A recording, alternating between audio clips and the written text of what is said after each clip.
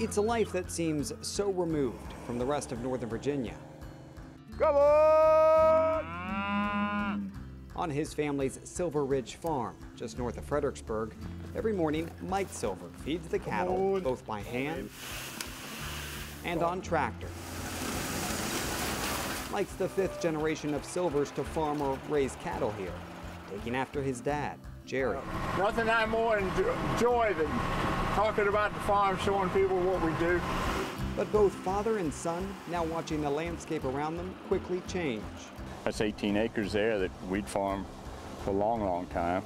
That's we've lost it this year, sold for houses. Farm on the backside of us, 300 acres, all in houses. The Silver family has been farming this land for nearly 200 years. Jerry Silver tells me they reached their peak in the mid-'80s. Since then, they've lost about a third of the land. Easy, come on. You know, we're growing houses in Stafford County, not cattle. The cattle business here feeling the pinch. Come on, girls. Look no farther than the Fredericksburg Livestock Exchange. It used to be full.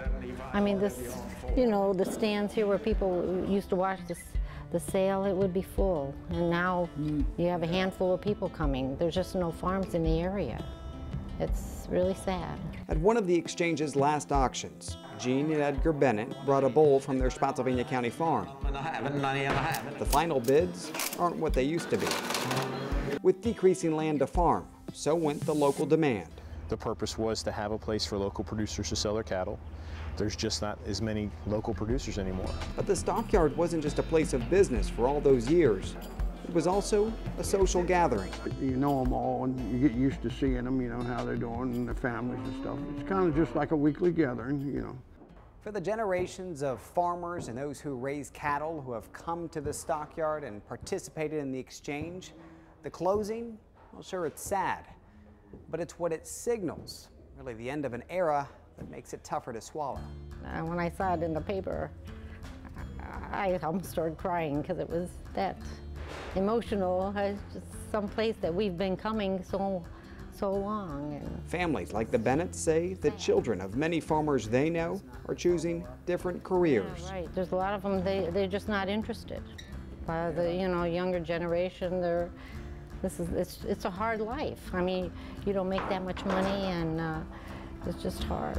This one is a monster truck tractor. But if a 3-year-old's playful spirit is any indication, the Silver family may have hope in passing this place on to a 6th generation. Do you know what this is?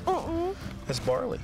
Barley. And see, look, it's called bearded barley. Though little Davis will have to do without the local exchange. You just keep working and you hope to give your kids the opportunity to be raised on a farm, to be raised around all this stuff, and to potentially, and to think that one day they might want to do it themselves. In Fredericksburg, Virginia, David Culver, News 4.